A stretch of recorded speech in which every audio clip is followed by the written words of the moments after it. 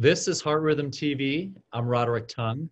With me, I have a former Northwestern alumni, John Pacini, someone I went to medical school with. John, welcome. Hey Rod, it's great to be here on Heart Rhythm TV. I think everyone knows Dr. Pacini at Duke University. He's really a specialist in big data and clinical trials.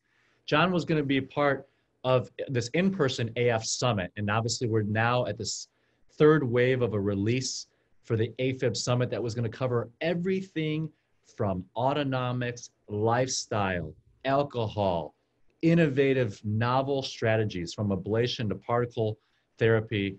John, you were going to talk more about clinical trials in heart failure. And this is a really important intersection. Tell us a little bit about where we've been and where we should be going. Yeah, so certainly a ton of focus on AFib and heart failure, particularly with catheter ablation, as well as AV node ablation and use of devices. And it's an area where we've seen a massive proliferation of data, and where I think we'll continue to see that, whether it be data from the continued emergence of randomized trials of catheter ablation in patients with AFib and heart failure, or whether it's twists on the varying themes within therapy, such as changing how we pace patients after AV node ablation, whether that's with His bundle pacing or left bundle branch pacing. I think we're going to see a lot of things coming. And it's obvious that this is a topic that really engenders a lot of passion and energy in our field, as you can see on social media and hallway conversations in the hospital, and even hallway conversations in in-person meetings when we have them in Zoom meetings otherwise. And I think, one of the things I try to bring out is that there is actually a great wealth of randomized data in this space. And it's true that any one given trial of catheter ablation in patients with AFib and heart failure has some limitations, and it has some limitations in size, but they all speak remarkably consistently that there is this potential for improved outcomes.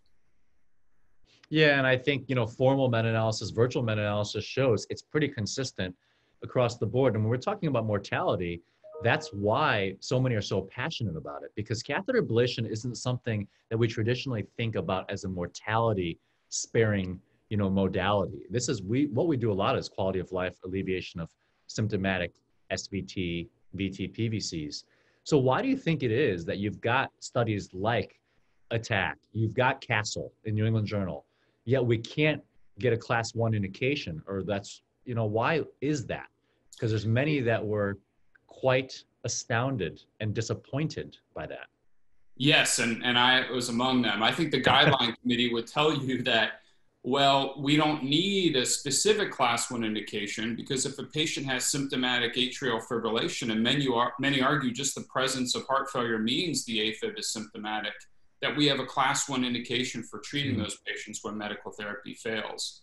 I think the guidelines committee would say, well, the specific recommendation that's 2B is the use of catheter ablation to improve cardiovascular outcomes and mortality, where many argue that the clinical trial results are not as consistent. But what I think a useful conversation that often gets left out is, what if we flip the script? What's the data for medical therapy? There's a very large meta-analysis of many clinical trials that says that beta blockers don't deliver the same improvements in cardiovascular outcomes in patients with heart failure that have atrial fibrillation.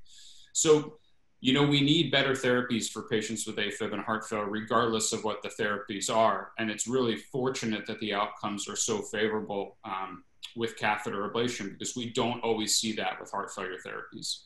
Yeah, and I think as we see this emergence of all these non-ischemic cardiomyopathy etiologies with this increasing appreciation of tachymyopathy, I love Kistler et al.'s study of camera, MRI, looking at those that have no enhancement. Those are the patients that we should not let persist in AF. Absolutely. Not to mention the patients that do have hyperenhancement, that there are some of them who you can resolve the hyperenhancement, and figuring out how do we identify those patients so we can deliver them better outcomes, I think is really important. So for all of our viewers, the AF Summit is an unbelievably diverse, amazing program. Please tune in on this third wave. Watch Dr. Pacini's talk about clinical trials. And John, thanks so much for joining us and being part of the AF Summit and Heart Rhythm TV. Thanks for the invitation. It's great to be here. Okay, be well. See you soon.